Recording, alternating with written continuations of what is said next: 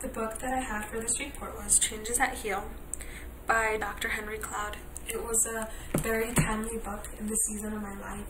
It wasn't just an assignment, but it really ministered to my heart and showed me things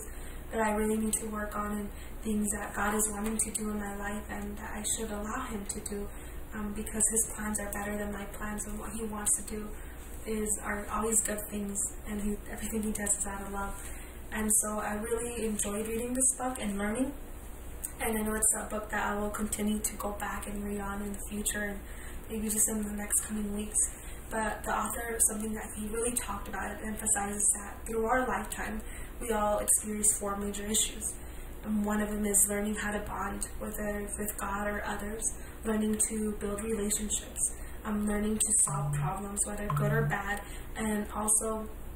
learning to become an adult. And just allowing God to heal and bring healing into our lives. And the way he says that we can obtain healing is by combining God's grace and God's truth together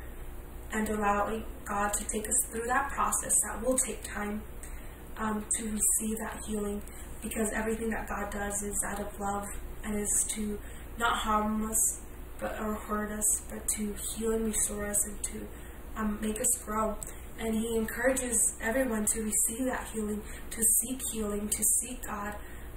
in order that we can become people who bear fruit, but not just any kind of fruit, but good fruit,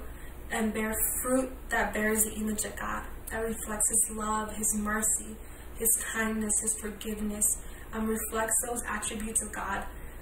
in our lives, that we can be able to be a blessing to others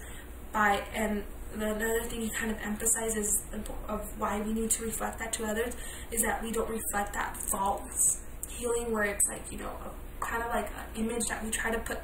that to people that we're okay, that we're doing fine, when God really wants us to completely be healed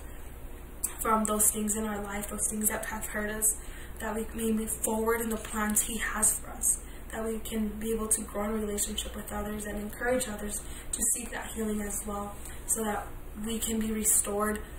to that image of God that was lost and broken because of the fall of man and because of sin entering humanity, but that, that we can receive that healing. And 2 things that I really learned and really kind of grasped and want to improve and better in my life is learning to put down those defense mechanisms, because the author talks about the defense mechanism that sometimes we put, or kind of like this wall that we put against others, against ourselves, and against God when it comes to building relationships. And I know that's something that I've struggled with lately, is when I go through something hard or when I go through something difficult, sometimes I just put that wall up because I feel like people don't care what I'm going through, or people are not concerned, or I don't want to burden people, or sometimes I'm just simply afraid to trust people and open up and be vulnerable to people and share what I'm going through, what I'm struggling through. But he encourages us to put those defense mechanisms down and just kind of open up to people and learn to be not just any people, but to right people, to seek mentorship, to seek counseling, to seek, godly people and godly friendships that will encourage us, that will push us to become better people. And also that if we continue to have those walls,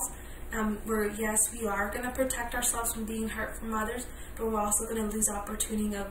learning to be loved by others, learning the good things that, relationships bring.